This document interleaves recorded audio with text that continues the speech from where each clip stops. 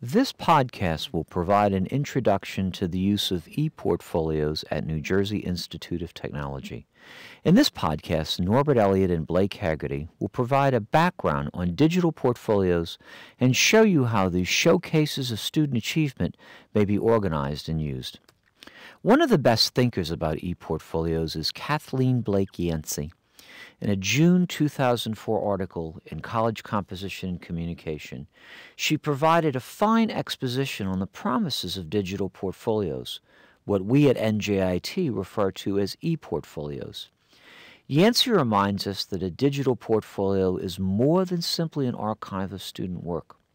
Yancey tells us that ePortfolios are web-sensible in nature.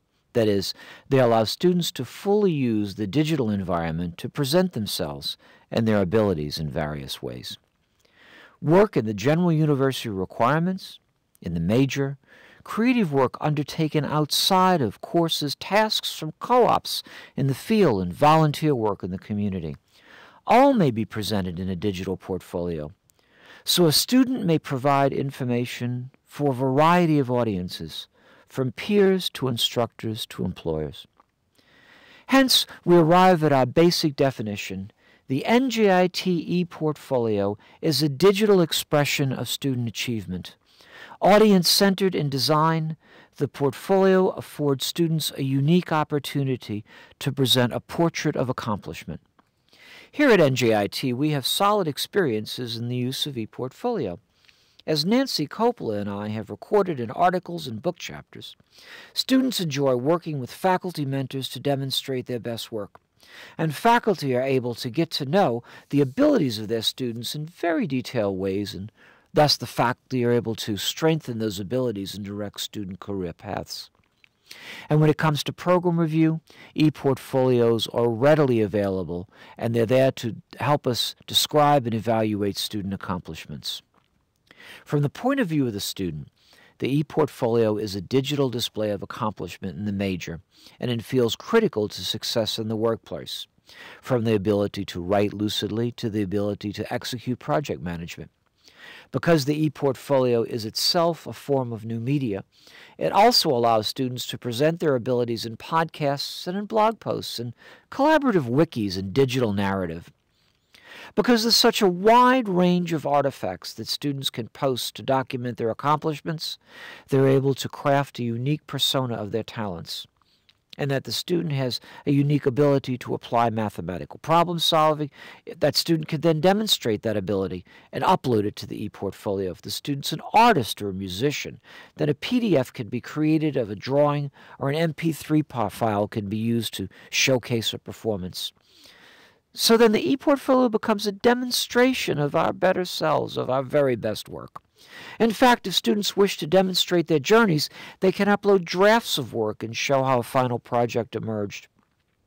Ultimately, then, the ePortfolio becomes a showcase for academic, extracurricular, and workplace skills.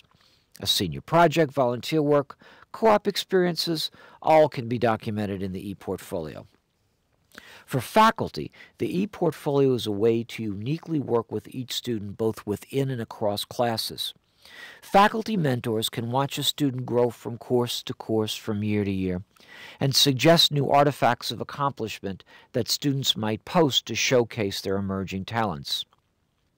While most review of student work is either formative, in process, or summative, end of course, an ePortfolio allows students to blur these time-centered distinctions and work across courses and across semesters with faculty members. As well, the student doesn't have to be in the class or in the office for mentoring. The student can add content, and the faculty could review it anytime, anywhere. Finally, the ePortfolio allows a process of continuous improvement to emerge in which students are always crafting their accomplishments.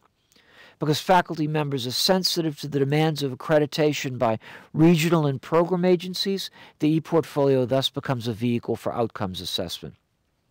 The design of an ePortfolio is best understood as a design that addresses a set of core competencies. In the NJIT program in Science, Technology, and Society, Faculty members have drafted a set of central abilities that each student must have. Within and across courses, students thus work on 7 key abilities. Leadership allows students to assume key roles in collaborative work. Collaboration asks students to demonstrate accuracy and efficiency in group settings, both online and traditional. STS analytics, in which students establish competency in drawing research conclusions through quantitative and qualitative analysis. Communication, both traditional and new media, asks students to articulate ideas lucidly, both orally and textually, through traditional forms of print and digital media. Information literacy, in which students define a research topic and the need for information and develop and implement effective search strategies. Now, here at NJIT, in this particular core competency, we work closely with our colleagues in the Van Houten Library to ensure that all of our graduates have skills in citing sources, providing evidence of research ability, using sources appropriately, and integrating information skillfully into research. We ask students in their core competencies to have critical thinking, to demonstrate a commitment to the intellectually disciplined processes of actively and skillfully, conceptually, analyzing, organizing, synthesizing, and evaluating information. And, of course, scholarship, in which we ask students to conduct an original research project that demonstrates the synthesis of core competencies of STS analytics, communication, information literacy, and critical thinking, and create a document that is publishable. As students progress across courses in pursuit of their Bachelor of Science degrees, they work with faculty to demonstrate their core competencies by uploading files and providing links to best work that documents their skills in these 7 areas. Now let's take a look at a sample student ePortfolio. Michael Doro, a student in the STS program, has posted his portfolio in Mahara, the open source platform available to all NJIT students. As you can see, Michael has incorporated the 7 core competencies in his ePortfolio as an organizing principle on the page. His STS Analytics core competency is demonstrated by a document from STS 304 writing about science, technology, and society. Here, Michael's provided a complex analysis of the history and origin of the concept of general intelligence. But if we scroll down to the very end of the paper, we can see that these documents can be used to fulfill multiple core competencies. Here, Michael is demonstrating his ability to search, retrieve, and document information literacy. His ability to handle new media is presented in his blog. Here we see Michael using both image and text to provide exposition of different ideas and themes that he's encountered over the course of a semester. To demonstrate the collaborative skill he's developed, Michael has posted a link and that will allow us to look at a wiki that he and his classmates have developed in STS 304. This wiki is designed to introduce students to the Mahara environment so that they, too, may begin to design their own unique profile of accomplishment through collaborative work. Now, the question of audience is important to the concept of an ePortfolio, and so now Blake Haggerty will provide an overview of the settings function of the platform. Thank you, Norbert. Mahara was designed not only to be an ePortfolio, but also a social networking tool. Just like Facebook, something our students spend a lot of time on, students will have the ability to work with Mahara to determine who will have access to their material. What they put public is going to be determined only by them. So Mahara gives the students the ability to create multiple portfolios based upon the different people that they want to reach out to. For example, a student may want to create a portfolio for a specific class project where the student showcases his or her work at the end of this course. In this case, the student could create a special portfolio just for that class and grant his or her instructor exclusive access to it. The instructor could then look at that work, communicate back to the student, and provide feedback on how that student's doing with that example.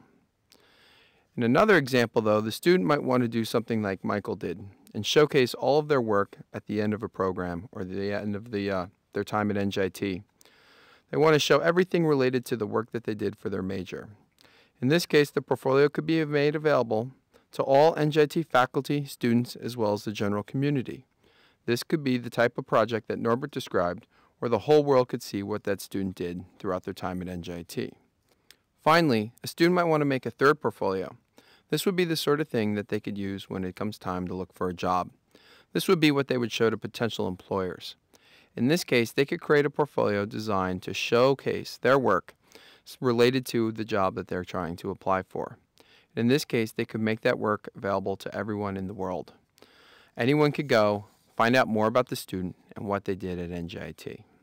In addition to being able to specify access permissions, what we've done is set Mahara up so that there are defined groups that students could choose to become a part of.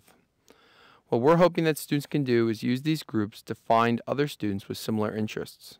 They could locate other students' work, browse, get inspired, and then go and share their work with the group so that the cycle could continue. It's our hope that by putting students together with people with similar interests, we're going to be creating authentic communities, and we'll be able to use this group tool to do just that. We hope that you've enjoyed this brief introduction to ePortfolios at NJIT. While there are many ways of creating and maintaining digital representations of our accomplishment, we believe that Mahara will be a tool that will provide a user-friendly, efficient way to showcase our students' work.